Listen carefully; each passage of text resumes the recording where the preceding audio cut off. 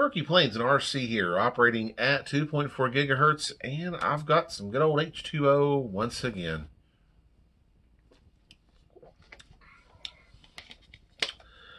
Well, hey guys, want to kind of switch things up just a little bit here and talk about something that I had recently been looking into. The title, of course, gives it away. Talking about firewalls for your flight test or flight test type airplanes. And I kind of originally started looking into alternatives to that because, you know, a lot of times for me, as you could probably see from videos in the past, I tend to nose down quite a lot. I tend to smack into the ground, run into fences, things like that. So eventually those little hobby plywood firewalls, you know, eventually give after so many crashes and hard hits on the nose and everything. So so essentially what I do is I don't really make my own firewalls, but what I've done in the past is I just tend to I support them. I go into their flight test store and I actually purchase some mini firewalls or some standard firewalls and keep a little pack around. But I started venturing into I started kind of venturing into looking into making my own firewalls or trying to come up with some other options for that, because I was breaking them quite a bit. And I suppose if you're not hard on them like me, that the standard firewalls are just fine.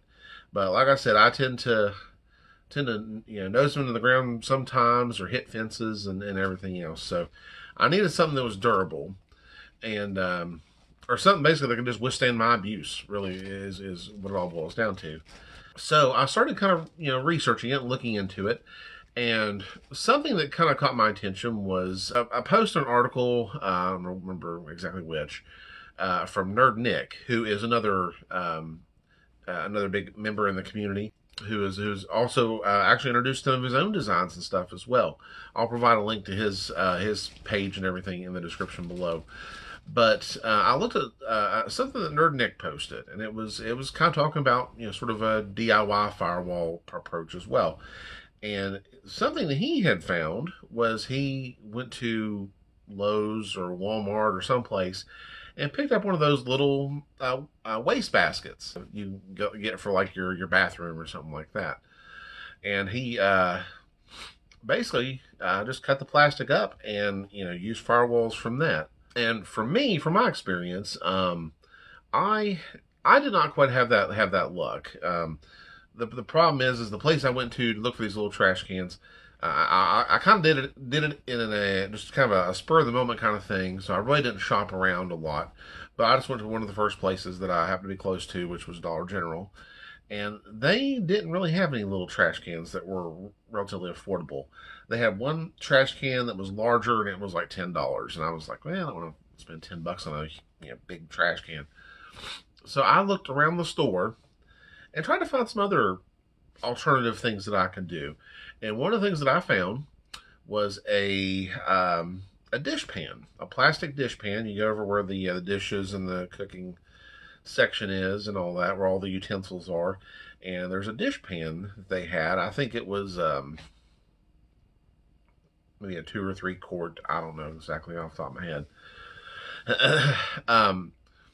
But I'll link a similar item in the description below so you guys can see what I'm talking about. But it's a basic plastic dishpan. And what I ended up getting out of it was approximately around 30 firewalls out of that single dishpan. Now, there are parts of that dishpan, of course, that I could not use because they were, you know, of course, the plastic was curved and things like that. But for what areas I could, you know, I was able to create, you know, a bunch of these little firewalls. And of course, I haven't cut the screw holes out or anything like that yet. But, you know, here it is. And it's just plastic. It's, believe it or not, I felt it was actually pretty durable. You know, despite it being plastic. It's probably I would say just a tad bit thinner than your standard plywood firewalls. It has a little bit of flex to it if I apply a bunch of pressure to it. But really, flex was not that bad at all. And I just really think that this is a good a good approach to a sort of do-it-yourself firewall. Um, right now, I'm fixing up a couple different planes that are going to have these firewalls. We'll kind of give them a good tryout. Later on, as I've basically experimented with them and stuff, I will gladly leave my 2 cents worth on these firewalls and how they perform. Like I said, I think that, with the strength of it, I'm giving a lot of pressure and it's finally starting to flex a little. I really have, good high hopes for these things. So I'm hoping that we'll have some good success with these and that I may not have to use up a whole bag of them for doing any flying. So, but I will definitely keep you posted throughout the course of time here. Let you know how these firewalls perform. And something that's really interesting about these firewalls too, and this is going to blow your mind, but I told you how you kind of saw how durable they were, but look at this. You can cut them with just standard scissors.